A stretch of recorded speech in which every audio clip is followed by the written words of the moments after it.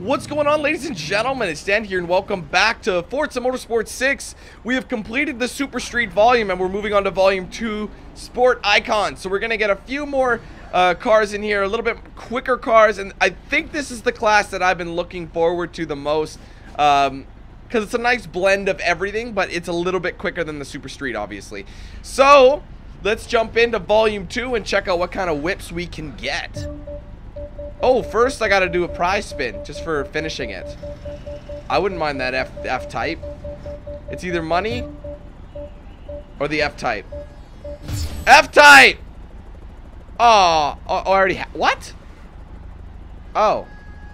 I already have that car? I had no idea I had that car. But now it makes sense because I got it with because I got the digital version and they sent it to me.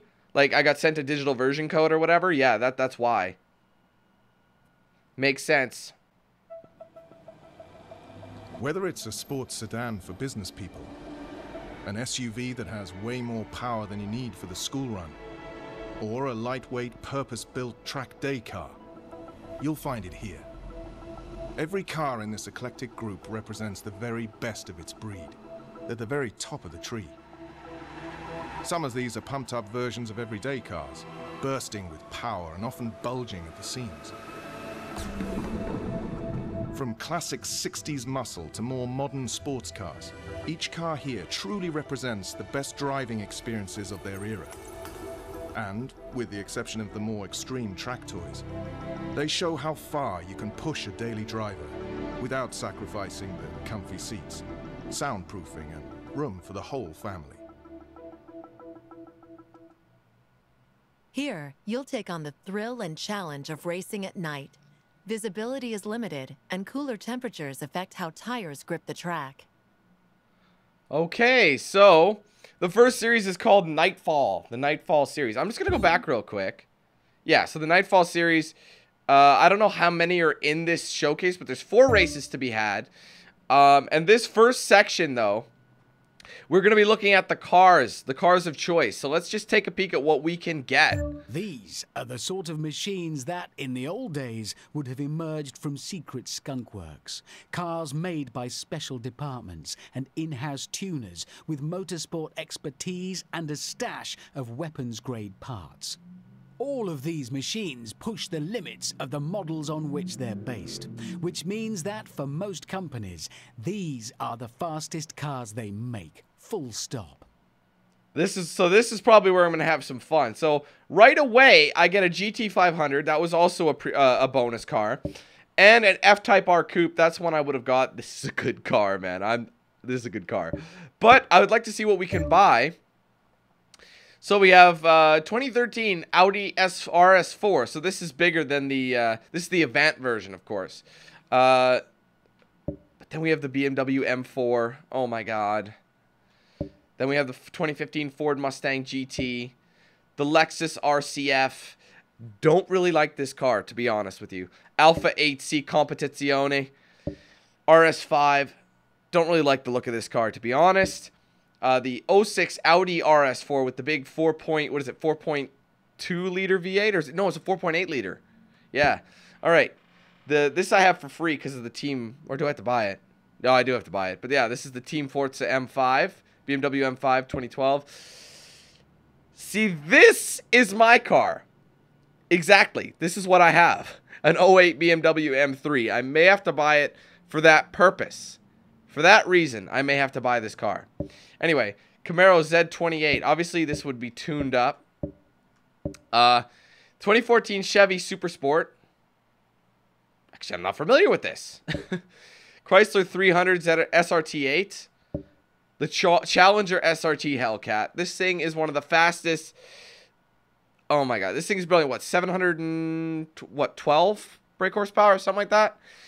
And I don't think they have the Charger. I don't think they have the Hellcat for the Charger. I think that was a pre-ordered DLC for like EB Games or something. So I don't think I have that. But anyway, Ferrari California T. The Shelby GT 350R. This is the new one. The new Shelby that's coming out. Looks amazing. Obviously the GT500. Another GT500, but this is from 2013. This is 2007 version. The 2011 HSF, which is, okay, the GTS, which basically looks like a Holden.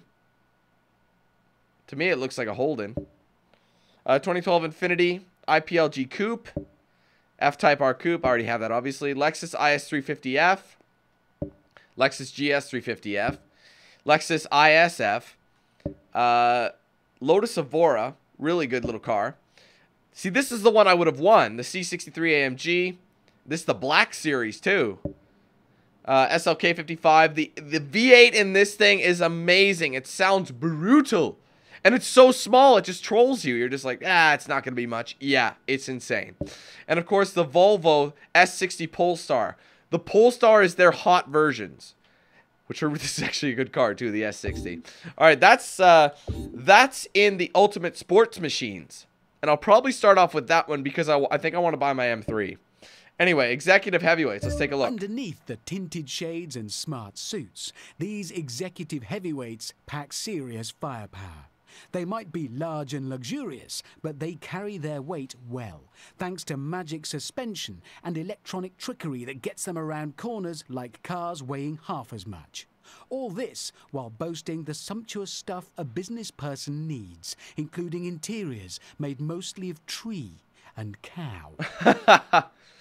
All right, so I already won this car in a spin, the XFRS, which is a brilliant car. This is from 2015, so this is one of the newer ones.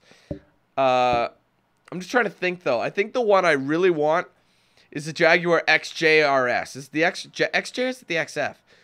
I'm pretty sure it's the XJRS. Let's take a look. So the Bentley Continental GT speed. It's very important to say that.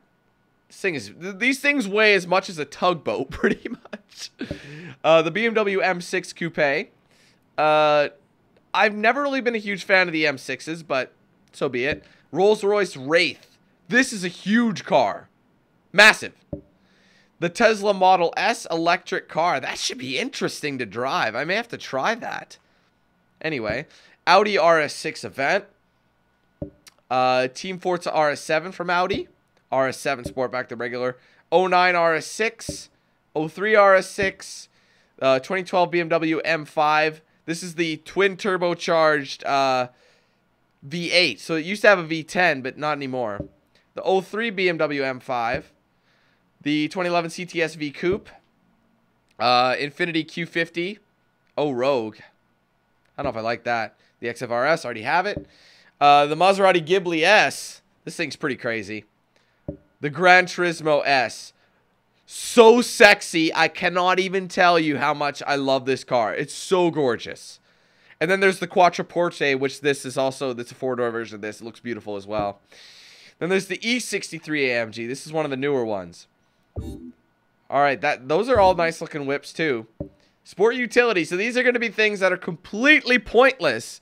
Oversized SUVs with a butt ton of power. They might have the ability to drive through pig's muck, but these SUVs are made by people who usually do sports cars, so they're more suited to apexes than agriculture. Like carving a sledgehammer into a machete, you wouldn't mess with the results. Though they do make these power-crazed juggernauts rather entertaining to drive on a track, especially if you leave your braking to the last minute. All right. So this is the car that I was already given. The F-150 Raptor, the Shelby Raptor, though. So this thing is pretty powerful. What else we have in here, though? The Jeep Grand Cherokee SRT. Range Rover Supercharged from 2014, so one of the newer ones. The less Cheshire-ish one. They changed the front end, so not as Cheshire. The Benz G65 AMG. 2013 Ram Runner. The X5M, of course, from BMW. The Escalade ESV. That is, I'm never going to buy that, to be honest. The regular F-150 Raptor. Oh, this is the new one. Oh, shit, the 2017. Oh, God. They stopped making them for, what was it? Well, what was this? Where was it? You know, we'll get down to it. But, see, yeah, they stopped making them for a while. Look at this, the 2013. Oh, wow. I knew they'd bring it back. I was surprised when they got rid of it. And then, of course, the 2011 Ford SVT Raptor. It's going to be the cheapest. It's the oldest. But they all do a little bit. This is going to be mass. I don't know. I don't know if I'll even bother touching base on these cars. They're going to be really, really slow. But we'll see. Modern Sport Legends. If the 80s was a revolutionary time for the car world, the 90s and noughties were just as good. New materials and technologies meant manufacturers could build cars with stuff we'd only ever seen in motorsport. Flappy paddle gearboxes, twin-scroll turbochargers, lightweight composites. They shook up the racing world too and set the standard for sports cars as we know them today. These cars are future classics, but you can buy them now while they're still shiny. All right. So 92, Alfa Romeo 155. God, I love Alphas, man. They're so beautiful. Camaro IROCZ. I never really liked this Camaro, to be honest. The Ford Sierra Cosworth. Brilliant. Oh my God, I'd love to drive one of these. Rally King. The Benz 190E 2.5 16 Evolution 2. It's a mouthful, but it's quite the car, too. Audi S4 from 2004. RS4 Avant. RS2 Avant. 2005 BMW M3. I love the look of this, too. Like, this is the E46. The E90 or E36 M3, the M5 from 95, 850 CSI. This was actually not a very good. No, I'm thinking of something else. This was a good car. The E30 M3, one of the best M3s ever made in my opinion. The 88 M5, also one of the best M5s. Look at this one, the M635 CSI. Oh my God. Then the BMW M1, not a very good car, to be honest. The Buick Regal GNX is quite the monster. 02 Camaro 35th anniversary Super Sport. Corvette Z06. Corvette ZR1. Viper GTS ACR. Insane amounts of power in this V10. Ferrari 575 Maranello. F355 Berlinetta. 512 TR. A lot of Ferraris in here. GTO. That's a good car. That's the 388 GTO, I think. Anyway, SVT Cobra. Cobra R. Two different Cobra Rs from various years. This one's actually more expensive, but I'd probably front for this one. Anyway. See, this is what my Mustang looked like. This is the Cobra. This one's actually good. The Team Forza NSXR. Brilliant car. Regular NSXR. And then old NSXR. Lamborghini Jalpa. Lamborghini Countach LP5000. The Lancia 037 Stradale. Really good car as well. Lotus Esprit V8. Maserati Ghibli Cup from 97. So the old Ghibli. Mitsubishi GTO. It's a 3000 GTO, I thought. Skyline GTR, the 2002. So this is the 34 Skyline. Brilliant car. God, it's like one of the best, actually. I'd like to have one of these. The Skyline GTR from 97. So this is the 33, I believe. That's not what they call it. I'm sorry. I feel dizzy for some reason. No, it is a 33. All right, the Fairlady Z twin turbo. Skyline GTR. This is the 32. Trans Am. Super RS from 1998. I still want one of these. I really, really do. There's a lot of cars in this class. Vauxhall Lotus Carlton. Don't really care for that. The Volvo 850R. Awesome. Honestly, that is a good-looking car. I gotta say, even though it's like a, it's a wagon or an estate car, whatever you want to call it. It's a good-looking car.